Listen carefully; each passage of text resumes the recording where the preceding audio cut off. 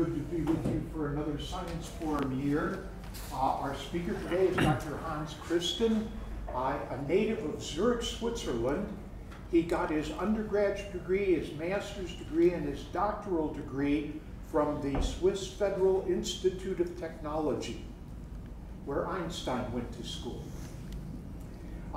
He came to the United States before his doctoral degree to serve as a German language instructor at a college in Iowa, Center College, and there met his wife, Chris.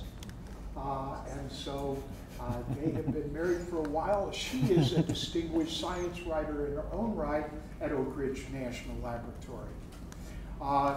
Dr. Christen, after getting his doctoral degree, did a 2-year postdoctorate at Oak Ridge National Laboratory, then went with a private concern for 3 years, and then was grabbed back by Oak Ridge, and he's been there since about 2000, the year 2000, and he has been a research staff member, a distinguished research staff member, a group leader, a program manager, and a director, first of the Center for Nanophase Material Sciences, and just very recently, director now of the Neutron Scattering Division at Oak Ridge National Laboratory. He has published more than 180 refereed journal articles, 4 book chapters, and he holds 7 patents. I'm very happy to introduce Dr. Hans Christen, speaking on one atom at a time, the ultimate frontier of nanotechnology.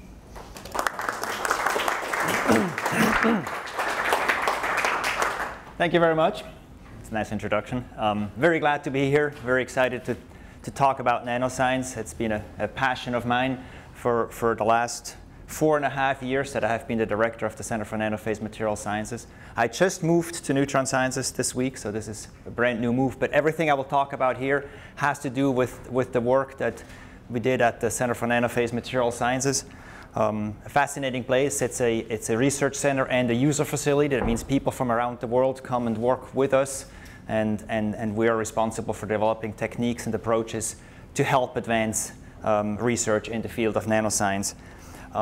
What I'm going to talk about is not strictly my work. I was in charge of coordinating and leading things, but the work is really done by others. And I particularly want to point out Stephen Chessy and Jason Folks, who have done the majority of the work that I will talk about here, and I'll point to other people as I go along.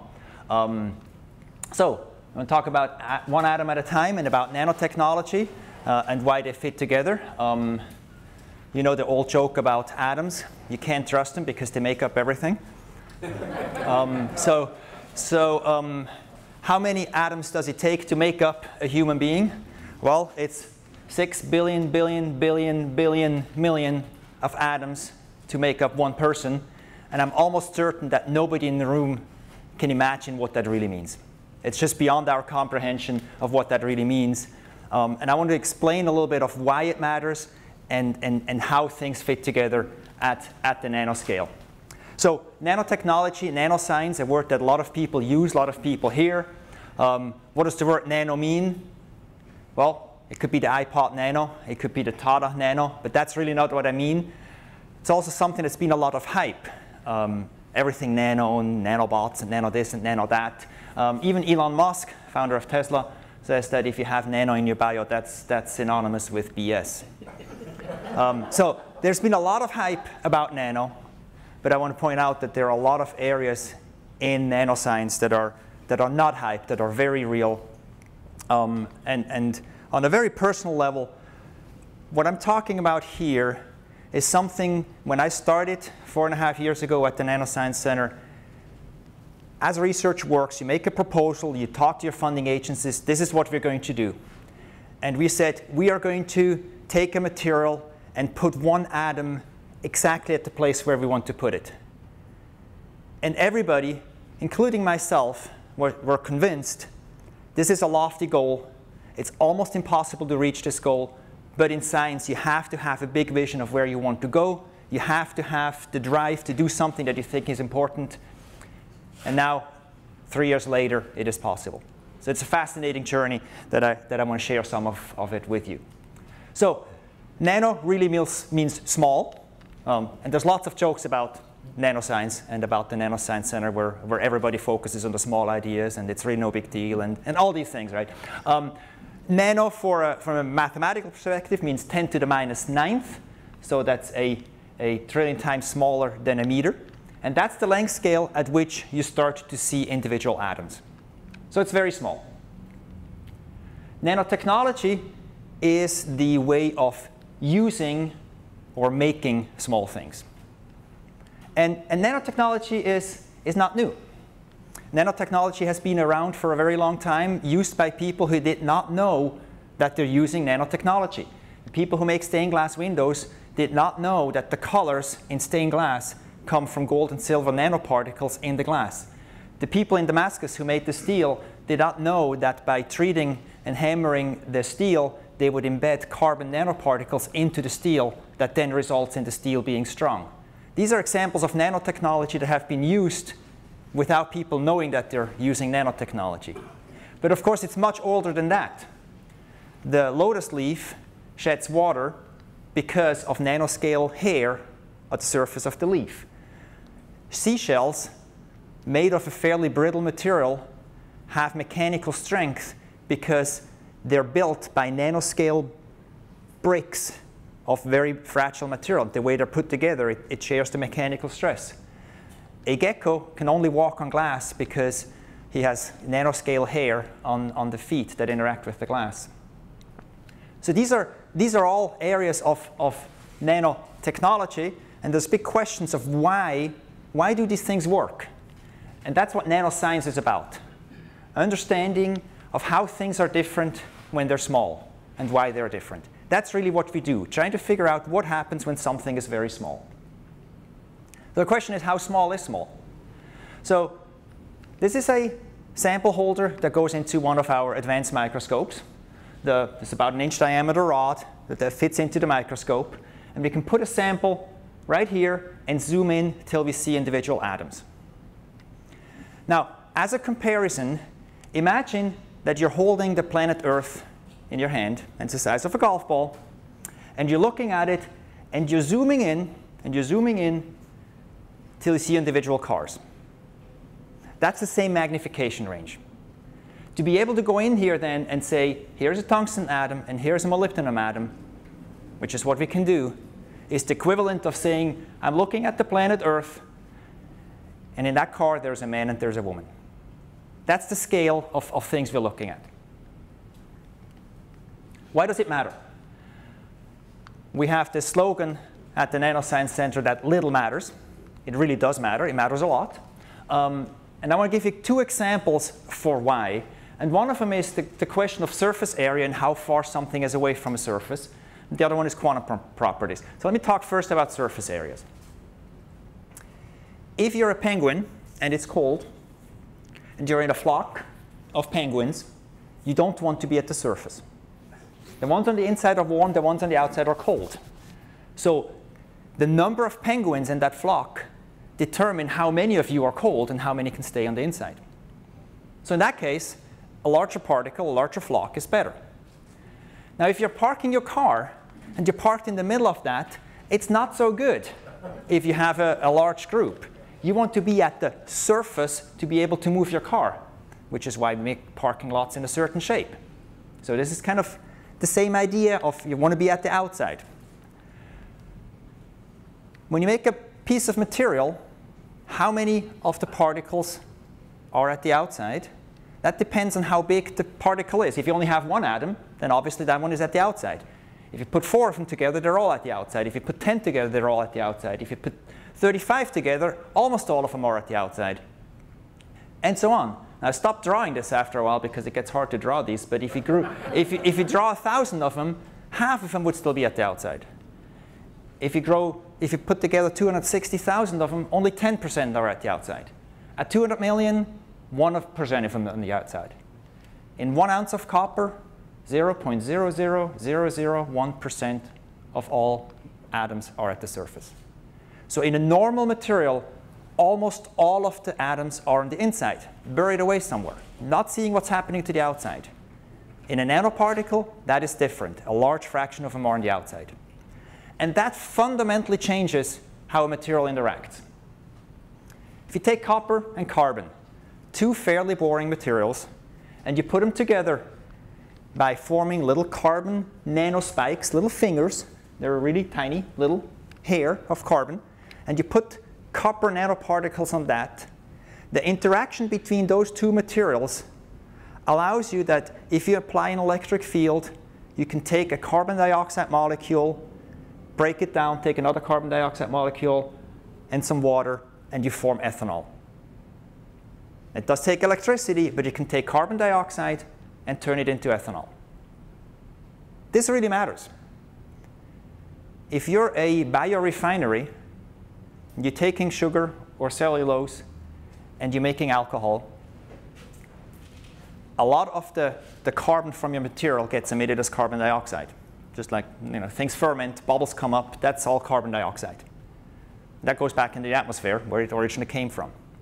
Now if you're in the Midwest somewhere and you have a biorefinery, and the wind is blowing and you set up a windmill and you have some electricity, you take that electricity and you take that carbon dioxide and you turn it into ethanol, for which you already have a distribution system because you're a refinery. That's a very valuable economic and environmentally relevant process. And so this discovery that if you put copper particles on carbon nanospikes and make a catalyst out of it, this goes way beyond playing around. These are the kinds of things that can have a real impact. Yes? I'm about to ask questions. Sure. Okay. Is this what's happening with the carbon hemispheric carbon sequestration, where they're capturing the carbon out of the atmosphere and they're saying they can convert it to fuel? If you could do that efficiently, that would be great. Separating carbon dioxide out of the atmosphere is actually not that simple because it's very dilute.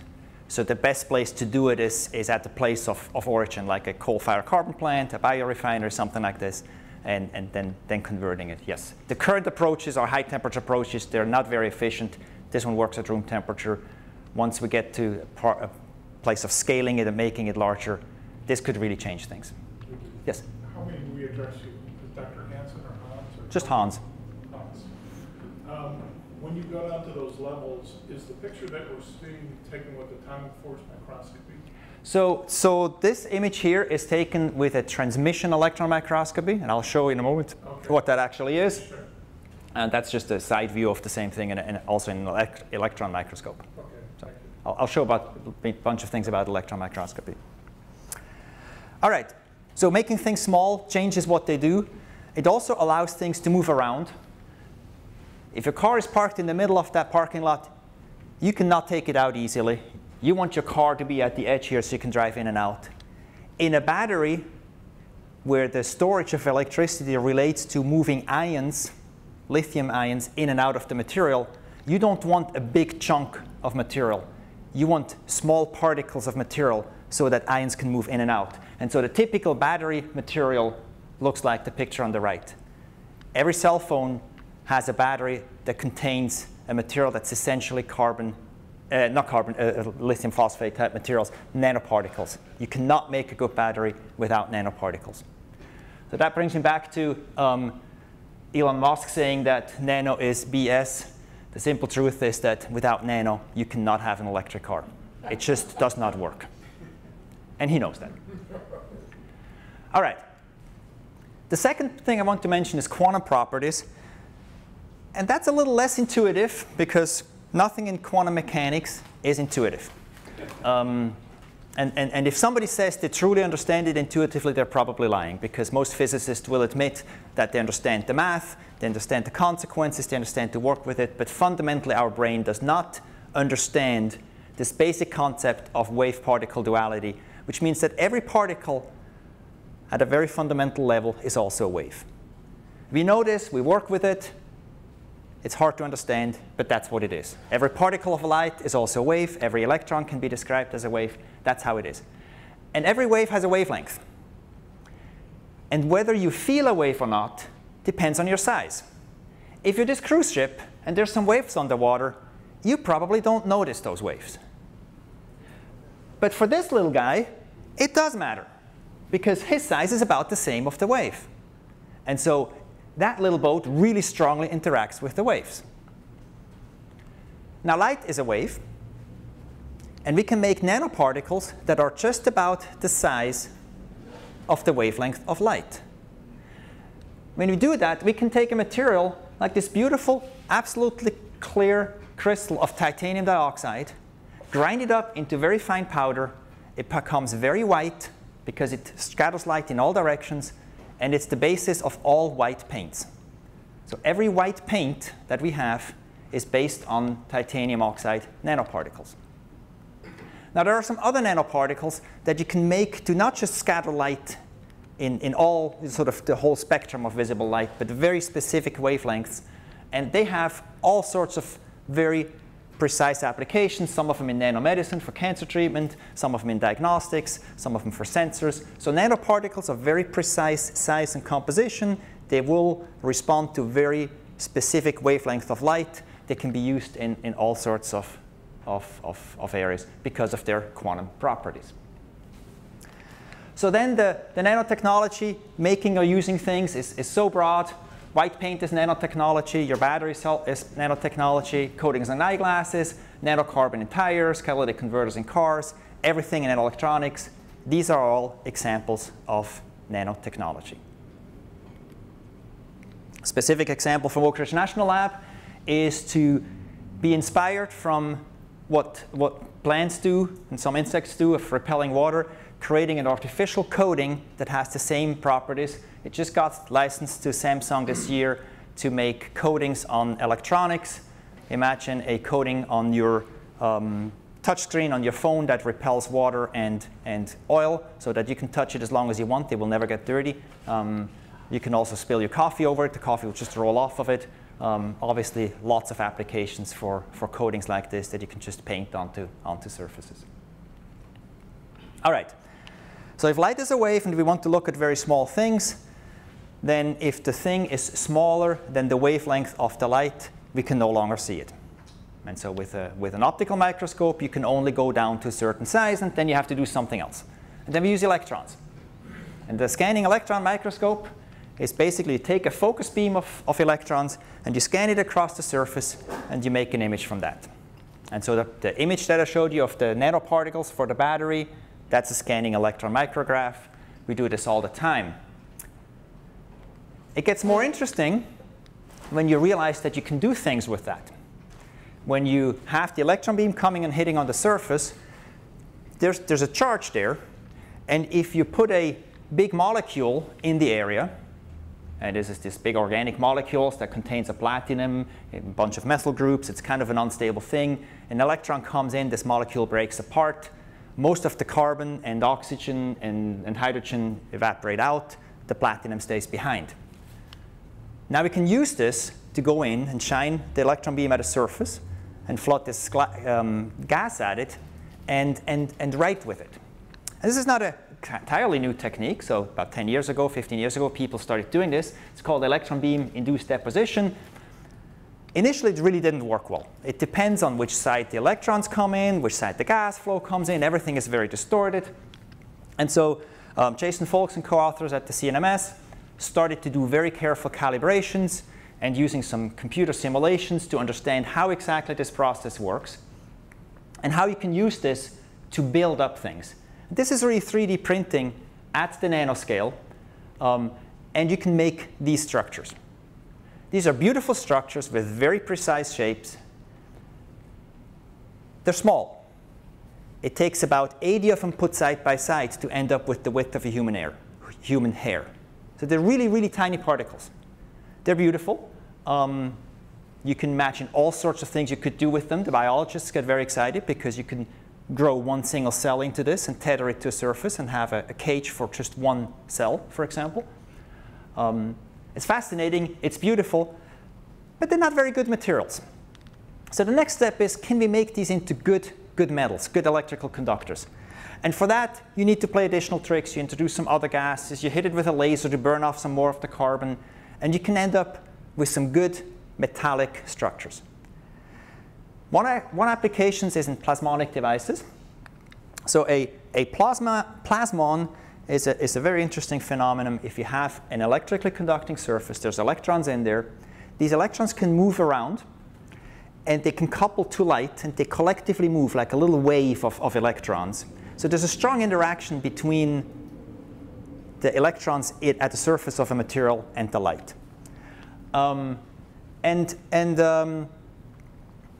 This is actually something that is happening a lot. And the reason that you can make stained glass windows is that if you take a metal particle and you put it in light, and light has a certain wavelength, the electrons move around with that light. And if the particle is just of the right size, that the electrons move around, that are happy moving around like a swing that just happens to have the right length, that oscillates in the right time, you get a resonance. The electrons move around and scatter light back off at a specific, very specific color. And so if you make gold nanoparticles of a certain size, it will scatter light at a very precise color. That's why there's red stained glass and blue stained glass, and it just depends on the size of the nanoparticle in the material. Now, there's a lot more you can do with plasmonic devices. You can make sensors, you make interconnects, you can make optical transmission. A lot of things that scientists would like to do with plasmons, but you need to put your little nanostructures with a precise shape at the precise location and with high purity so that you have the right electrical properties. And so the chemical synthesis route that I just mentioned doesn't work so well because you really can't put them. You can make a whole stained glass full of nanoparticles, but you cannot go and tell that nanoparticle to go there. That's really hard to do. You can use what we call electron beam lithography, a technique that's used in semiconductor devices and so on. You can make beautiful high purity structures. You can put stuff exactly where you want it as long as it's flat. And that's very limiting. It has to be flat, yes. Does it have any application with graphene? So there are some plasmon modes in graphene. I don't think it's really, and it's studied a lot, but it hasn't really found any true applications as opposed to metallic plasmon structures. But the metallic plasmon structures we can 3D print, and this is what they look like. This is collaboration between CNMS and people from Austria that come here to work with us on this. You can build these structures, these funny looking little antennas. The color maps here basically indicate when you excite them at a certain energy, they resonate in different ways, and there's different modes in which they re-emit light. First proof of concept that you can actually 3D print at the nanoscale plasmonic structures. Yes. Hans, as you grow these, how do you overcome the problem of the substrate itself that might have iron and other chemicals, which is going to take away from the purity of carbon nanotubes or boron nanotubes? How do you overcome that? So they're typically grown on high purity silicon wafers, the same kind of wafers that are used for in semiconductor industry. So they're some of the purest materials we can get. So we start with a very clean surface to start building those things on. Any ideas about taking like the top layer, if I wanted to use something in electronics, I kind of realize that there's contamination at that lower level there of the substrate, taking those top layers for the purity? Could. Typically it's actually the starting material is so good that that's not a real concern for these kinds of applications. So they're somewhat robust to impurities. They're not at semiconductor you have extremely low level of impurities. Here we have thousands of times more impurities already, and it doesn't matter for the electrical conduction. What I was thinking about is that you're pushing around electrons, so you have carbon and boron nanotubes, they're down to the electron level, so I'm pushing electrons, and the purity of the material is important in terms of like a anode and a cathode, semiconductor. Typically, the impurities of the best nanotubes you can grow, they're much less pure than the silicon crystal that you put them on. Okay, so these are examples of 3D printing at the nanoscale. The one on the left I showed you before. The one on the right is a 3D printed gas sensor. We can now go in onto a semiconductor device and say, I really need a gas sensor here, and integrate things into devices. Incredible opportunities when you could start 3D printing things at these length scales. And we can also do it at larger length scales, and we got a lot of publicity out of this for a funny reason. So we said, what about if you made a fidget spinner using a specific process that we call 2-photon lithography? That's a bit larger, but these two pictures are the same scale. So this is our fidget spinner, and this is a human hair. I just put in the picture of a clean room. The reason we do this work in the clean room is that if you're working on this device and you're leaning over it and your hair falls down onto the sample, that hair will knock out your device, right? So you have to keep things clean. But then you can make these fidget spinners. You can't go in there with your finger and spin them because your finger is a little bit bigger, a whole lot bigger. But you can blow air on them and they will spin. This is a remarkably difficult thing to do because when you 3D print something that can rotate, at one point you have to start printing something that's not attached to anything else. You can print an axle, but to print the hub, you somehow have to start printing this without it being attached to anything. You have to start printing into thin air. So it's not a trivial thing to do. It's a major breakthrough, and it's really exciting for people who build fluidic devices. You've all heard of these little devices to go into the field and do medical diagnosis out in the field, or chemical weapons detection. Those are all fluidic devices. We can make channels where fluids go through. But if you want to make mixers and pumps and things like this, you need something that rotates, and we can now do it. Yes? What's the cost of your fidget spinners? The cost of them? How much do they cost? I really don't know. I really don't know, but we can put hundreds of them on one wafer. I mean, they're yeah. It costs less than the finger it would take to spin. Yes. Now, one of the exciting things is, so I just talked about this nanoscale 3D printing with the electron beam and the slightly larger scale printing here with light. You can put these two things together. You can build a scaffold using this technique, the optical technique, and then at the top print something smaller using the electron beam technique. And it turns out that's extremely important, because when you make things at the nanoscale, well, that's all good and fine. But how are you going to interact with it? How are you going to probe it? How are you going to make connections to it? Somehow you have to have a way to go from your big fat wire to your tiny little thing. And so you have to have a method to do this. And if you're combining these techniques, you can get there. Now, sometimes we want to go smaller. And for the smallest things, we don't use a scanning electron microscope. We use a scanning transmission electron microscope. So we take a very thin sample, and we're focusing our electron beam, and we can focus the electron beam down to the fraction of the size that corresponds to the spacing between two atoms. And we shine it through the sample. And if you take a very thin sample, like a single layer of a material, then we end up with these beautiful images that I showed before. So there are lots of materials that we can prepare that are single sheets of atoms. So graphene is one of them. Just a single sheet of carbon atoms that look arranged like a chicken wire, one atom thick, nice material.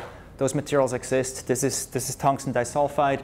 There's lots of different materials that you can make in a two-dimensional form. And so we shine the electron beam through it, and we get this perfect image where we can see every single atom in the material.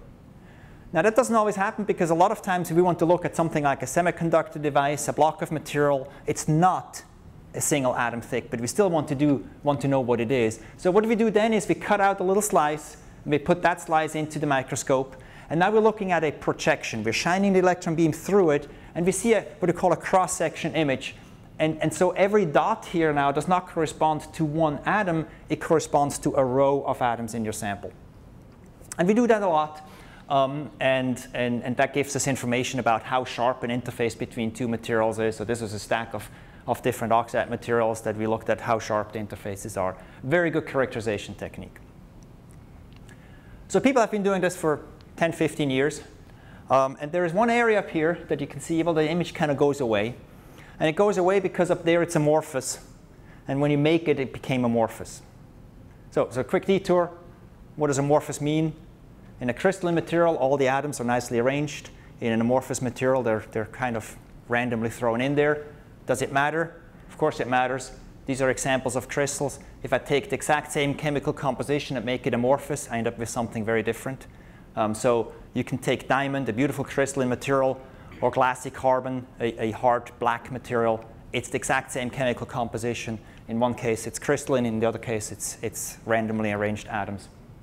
So whether the material here is crystalline or amorphous does matter. And one of the microscopists at Oak Ridge National Lab tried to really look at the interface between the amorphous and the crystalline material. And this is a classic example of good science. So she was looking at that, and she realized that her interface is drifting away. Wait a second, it's not drifting away. It's crystallizing. So by going in there and looking at it at the edge, she realized that she starts to crystallize material within the amorphous material. So now you can use the electron beam to locally change from an amorphous material to a crystalline material, and you can actually grow these little fingers of material into the material. So the electron beam here can be used to change what the phase of the material is. You can go a step further and look at dopants. So we talked about the purity in semiconductors. Semiconductors like silicon are extremely pure crystals, and they're really boring materials. You cannot do anything with them until you dope them. And you put a very, very small amount of dopants in there, and that changes the electronic properties. And that makes it from being an insulator into being a conductor. Knowing where the dopants are and what they do is very important. And Andy Lupini and his postdoc have been looking at using the electron beam to push a dopant around. You take one little atom, and so in this sequence of images, so here was a bismuth in the silicon material, and then this is the sequence of images that I'm sure you cannot see, but basically you put the electron beam in front of it, and you excite the material there, and eventually the bismuth will move over there, and the silicon will move over there, and you can make it move over here, and you can make it move around. So you can push one atom around. Now, moving atoms around has been done before. So in the early 90s, Don Eigler at IBM, they used what's called a scanning tunnel microscope. It's essentially a very, very sharp needle, sharp enough that you can pick up one atom with it and go and place it somewhere else. And they've used that to create these beautiful structures. They're absolutely fascinating. They really allow you to see the quantum effects in materials, as long as you keep it at extremely cold temperatures, because as soon as you warm it up, those atoms will start moving around. And you keep it in extremely high vacuum, because as soon as a hydrogen molecule or carbon molecule or water molecule comes by and knocks at the surface, the whole structure will be gone. So they're extremely unstable, whereas the ones here in this crystal are actually embedded in a crystal structure, and so then you can start thinking of actually using them for something. Now there's a big downside, and that has to do with how we're doing this in the electron microscope. We're actually not looking at individual atoms, we're looking at columns. So think of this crystal, and I'm looking through it. I know somewhere in here there is a bismuth, and I'm going to move this bismuth over here, over here, over here. But I don't really know where it's going in the depth. I know where it's going laterally, but not where it's going in the depth. So that's the downside of that. But there are materials where there's only one layer. So if instead of doing it in silicon, I do it in one of these two-dimensional materials, then I have a chance of taking one atom and knowing exactly where it is. So we take a sheet of carbon, which is graphene, and we come in with our electron beam. And this is the actual image. This is the graphene lattice. And we come in somewhere here with the electron beam, and we sit there for a little while, and we create a hole, and you can actually see that you created a hole. Then we put some silicon atoms on the surface. Actually, in reality, they just happen to be there. It's this dirt that happens to be on the surface. And we take the electron beam, and we shine the electron beam at those silicon atoms and kind of raster it around. That knocks some of those silicon atoms away, and they fly across the surface, and eventually one of them will land in the hole exactly where it was. So now you went in, you drilled a hole, and you put a silicon in exactly in the place where you wanted it to be. This is what 4 years ago people would have told us, you can never do that.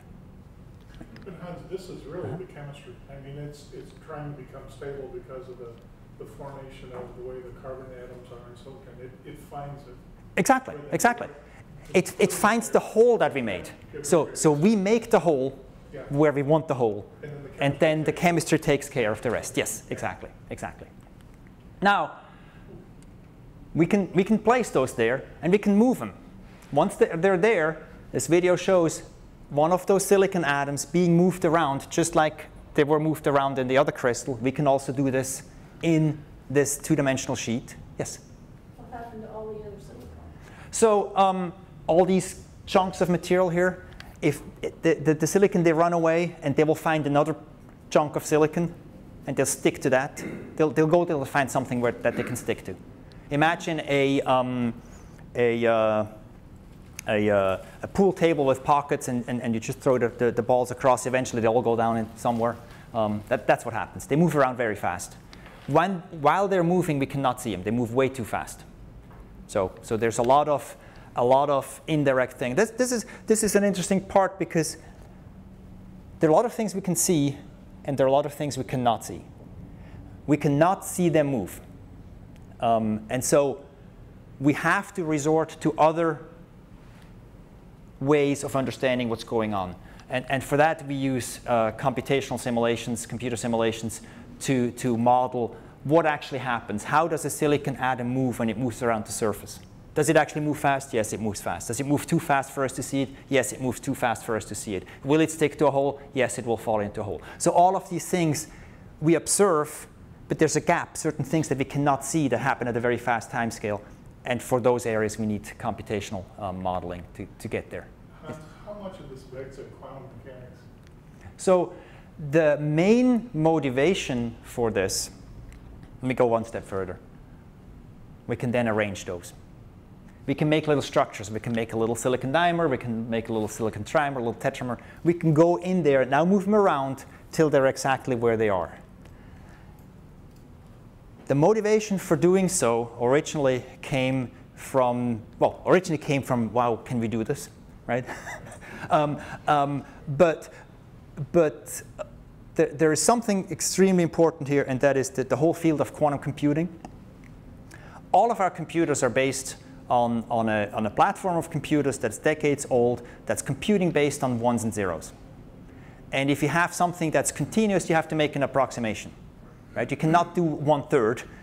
You can do 0.33 or 0.333 if you have enough of the little bits, and so on. But you can never be exactly at 1/3 because you only work with zeros and ones.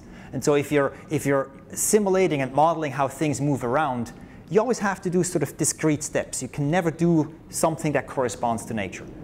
Computing is fundamentally chopped into little blocks in numbers and in time steps. So that's an enormous limitation. We built these enormously big computers to have smaller time scales and smaller length scales to simulate things at. But we're using a technology that's fundamentally limiting. Quantum computing is the idea that you use the way of how wave functions of electrons interact to get a continuous process. So it's really a using of quantum mechanics to do information processing. It's an extremely important approach. Computing is a very energy-intense process. So at Oak Ridge National Lab, we operate a big neutron facility. It's a large, huge building, lots of beamlines, 400 people working there, and we're operating a big supercomputer. That supercomputer uses a multiple of times the electricity of the entire neutron facility. The cooling water going to the computer comes in 36-inch pipes. So computing takes an enormous amount of energy. Finding different ways of computing is extremely important if you want to go forward, because it just becomes prohibitive to keep scaling. It's also an important security aspect. There are algorithms that are being tested that will break all the encryption that we have. All of the encryption that we're using in phones, in banking, in military, in anything is based on the fact that certain mathematical problems are almost impossible to solve with standard computing. Quantum computing will change that, and whoever gets there first will be able to crack anybody's code. So this is an incredibly aggressive international race of who gets to quantum computing first.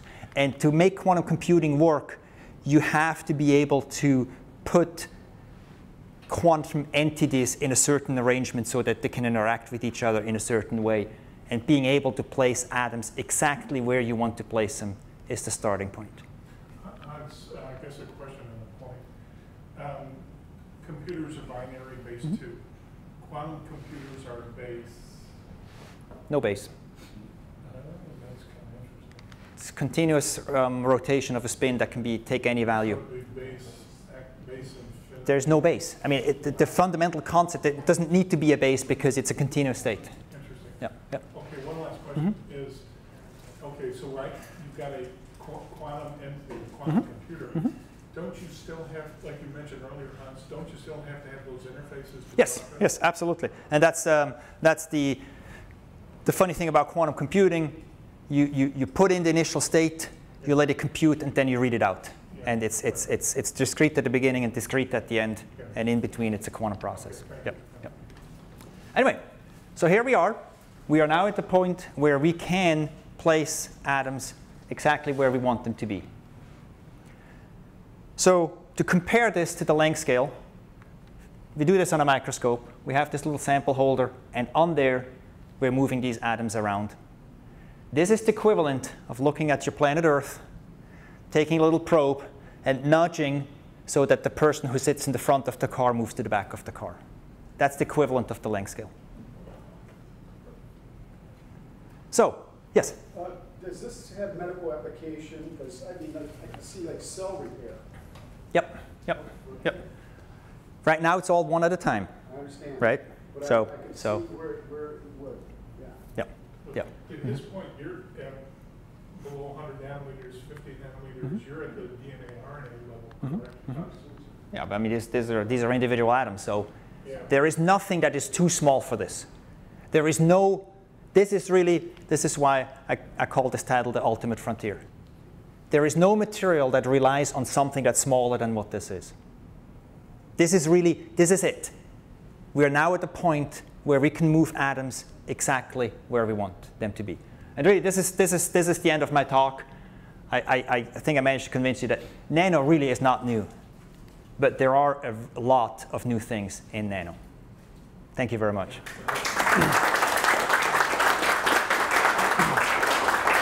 We'll start up here for now. Sure. Yeah. Math with no base. Can you explain that?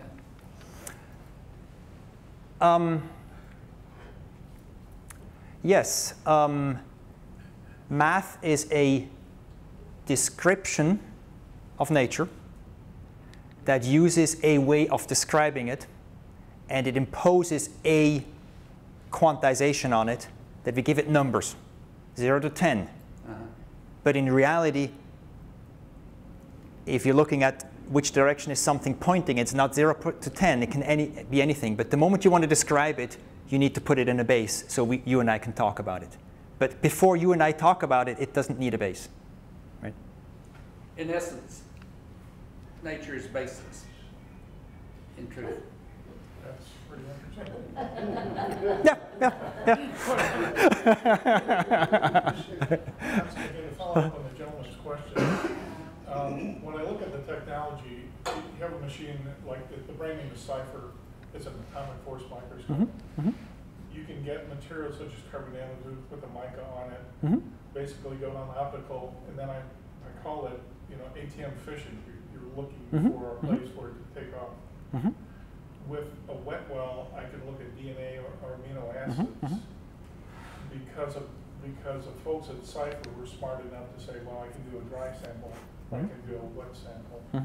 Is the technology, forgive me, I don't remember, but the technology that you mentioned earlier, could I also do that with amino acids and DNA? So, in other words, it's a wet sample. Okay, is what okay. I'm trying to say. So for everybody else's benefit, there are really two ways of looking at things at the atomic scale. And I've only talked about one of the two, and that's using an electron beam. The other one is using a very sharp probe. And that's the scanning tunnel microscope approach, or atomic force microscope, or whatever scanning probe approach it is. So there you're looking at something at a surface, and you're looking at it with a very small needle, and that needle is sharp enough to have a sharpness that corresponds to a single atom. And that's actually been done quite routinely, and that's how Don Nagel did those nice, beautiful quantum structures. You can do things at a surface with that. Then it's been expanded to do things in a liquid, because you can stick your probe. You can essentially have the whole microscope in a liquid, and you can move things around in a liquid, and you can play with that with a scanning probe. The electrons won't let you do that very well because electrons don't go through liquids very well. Now there are what we call liquid cells for these electron microscopes. And I don't have a picture of it here, but it's basically an extremely thin boron nitride membrane, a liquid, another extremely thin boron nitride membrane, and in between that you have your sample. And you're shining your electron beam through it, and because the way your electron beam focuses down and out again, you put your focus right in the middle, and the windows and the liquid only give you a little bit of background. So you can do some of this in a liquid, but it's much harder and you have much more broadening and scattering of electrons. It makes everything more difficult. So. But Hans, if I can ask another question, I'll be quiet. Mm-hmm.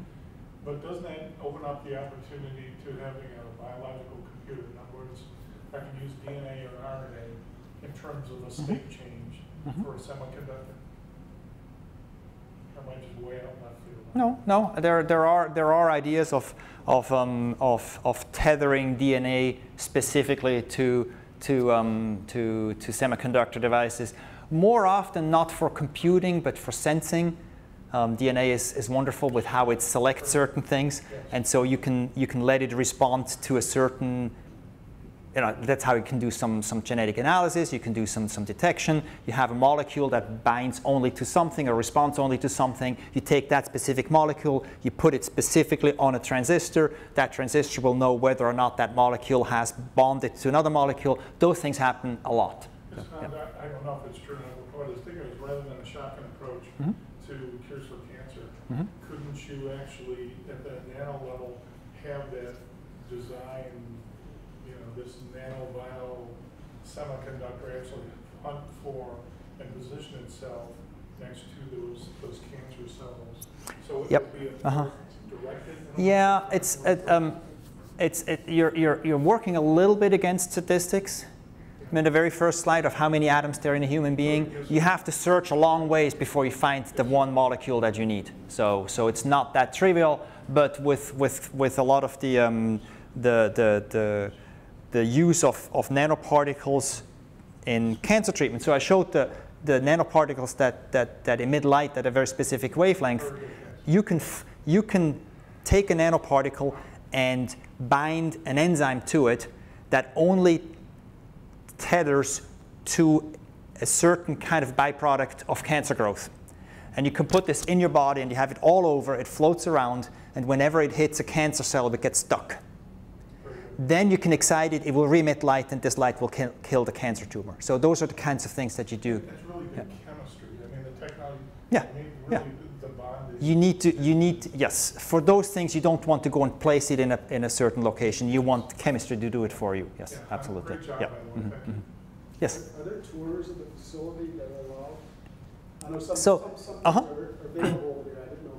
Right. So unfortunately, not as often as I would like. I mean, there are opportunities. There are groups that come out that contact the Ornell protocol office and say, here's this group of people who wants to come out, and sometimes that is university groups, and sometimes it's a church group. So there's the whole spectrum of people who come out and visit the facility.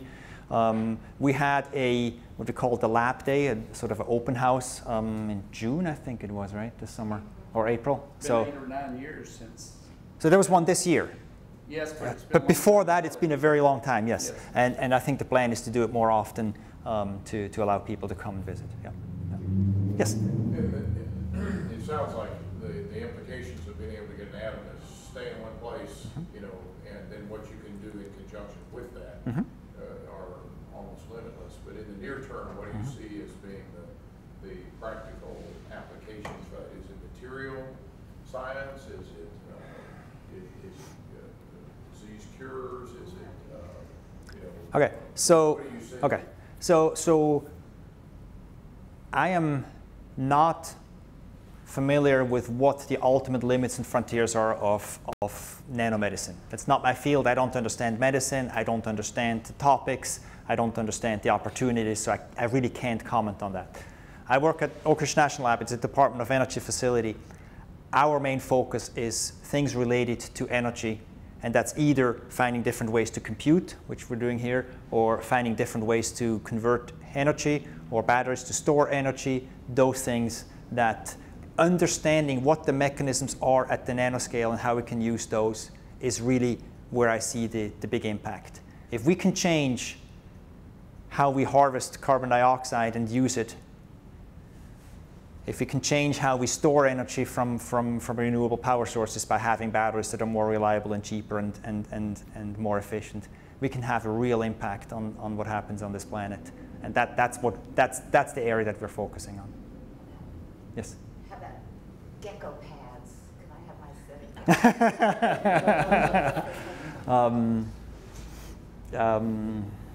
Haven't made any of those. Well, you want to climb up glass, I guess.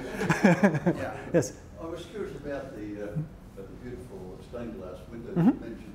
You mentioned that each, I think you said, atom, when it's activated, gives off light Mm-hmm. of a certain wavelength, and obviously it's in the visible spectrum. Mm-hmm. Is that, I think the word is coherent. If you have two atoms next to each other, will the light coming off be coherent? In other words, will the wavelength or the amplitude be in the same on the same phase? Organized, Okay. and of course I presume it's polarized anyway. Right, right. And then just one second part of the question, you know, with the films in particular, the receptor, if I can use that word, pigment, often didn't have, wasn't activated by that. So, for example, in the old photogramm, if you took a jacaranda tree, for example, you couldn't record the pigment because it didn't have the that wavelength. So what's the story up here? Also, would it be possible that there is light coming up there which does have a color, but which the human eyes are not able to see in there? Okay, so multiple questions here. So the first thing, these are gold and also silver particles, not individual atoms, but actually particles that are in the range of 100 nanometers to 300 nanometers size. If this is in window glass and light comes in that has a wavelength, okay, so on this particle, the electrons can move around and they can move from one side to the other, and like a pendulum on a clock, if they would prefer to oscillate at a certain frequency. And if the light that comes in is just at that frequency, it will resonate and it will re-emit light in all directions of that wavelength. If a different light comes in, it will get absorbed, and it will get absorbed. Okay. It will just kind of die. And so if you have red stained glass and the yellow light comes in, it's just dark. If red light comes in, it shines brightly, right? So it actually doesn't. It's a resonant phenomena, but it's not a coherent phenomena. So the wave fronts are not coherent. They're out of phase, but it's a resonant process. So it's a specific thing. So that was for that question, and I apologize, I don't remember what they had those two. I thought you said atoms together, and they're activated. The light coming off, is it coherent? It's not coherent. No, it's not coherent. No. But it's polarized. It can be on some of the nanoparticles, so that you can actually use like oblong nanoparticles that makes a polarizer, because then it can only, in this polarization it can only go for blue light, and this polarization it can only go for red light and things like that. So that gives some of those funny things that depending on how you turn them, they look different. Is there any application for that in optical development? Because I think a lot of the definitions used of light, we think of the ones we had back in basic physics, when really in the initial one was talking about the refraction, was talking about monochromatic light.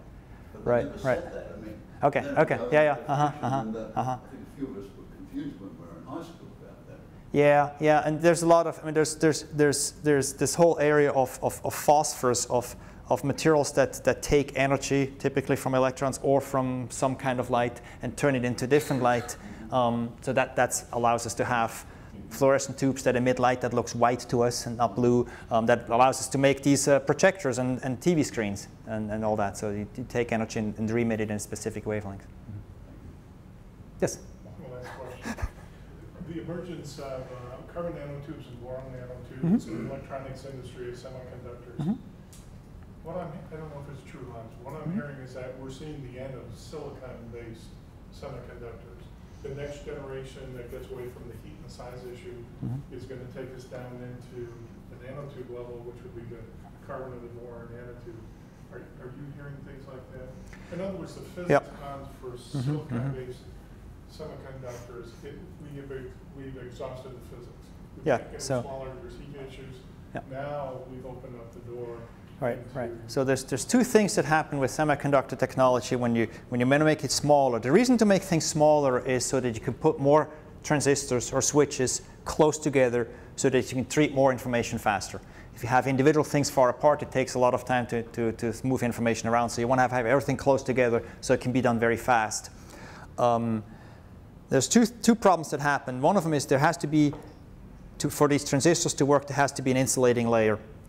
And a material can be insulating, but if the thickness becomes smaller than the typical wavelength of the electron, nothing is insulating anymore. So there's a fundamental limit of how thin you can make an insulator and that material still being an insulator. That's one of the problems on the insulator side. But even on the conductor side, I mentioned that silicon is a boring material until you start doping it to give it electronic properties. We're now at the point in your current processors where a gate or a channel in a transistor contains just about a dozen of dopant atoms. You can go a little bit smaller, but then you better make sure that you have one of them in there. And then you get to the point where, if you have 1,000, it doesn't matter if you have 1,000 or 1,001. If you have 12, it matters a kind of whether you have 12 or 13. But if you have one, it changes everything whether you have one or not. And at that point, you can no longer go smaller because you can no longer dope the semiconductor. So that has stopped, and semiconductor devices are no longer getting smaller. That thing is over. What people are doing now is to have multiple processors in parallel so that you share the responsibilities. And you can, a lot of work has been happening to put those together more closely and integrate them better, and rewriting the algorithms so that you can divide the task between different processors. And that's where all the development in the last 5 or so years has been on computing. You can no longer go smaller on the fundamental level of the semiconductor device. And so there's been this talk about going to other materials, and that talk has been around for about 15 years, that we're going to be at the end of silicon and we have to do something about it. And it turns out that making a transistor out of something other than silicon is extremely expensive. Making 20 silicon chips is a lot cheaper than going to a new material, and that's where it's been going, and that's where computers are big and take a lot of power. But it's just silicon processing is so efficient and has so far developed that any introduction of a new material, of a new approach, is a nightmare for the industry, and it's just a whole lot cheaper to make more of it rather than to make them smaller. Hans, haven't you seen that with every industry is expensive, and then as the commercial appeal, you see those prices being reduced on a particular? Yeah, right. At one point, that's right. Yeah. Well, but there's some things that you can't scale, right? You can make a very bad battery out of bad material, and at one point you can just say, if it's going to get cheaper, so I'm just going to buy 100 bad batteries instead of making one better one. That doesn't work very well for your cell phone. Right? So if you want to keep things small, you eventually have to go for something better. Let's all thank Dr. Christen very, very much. Thank you. All right.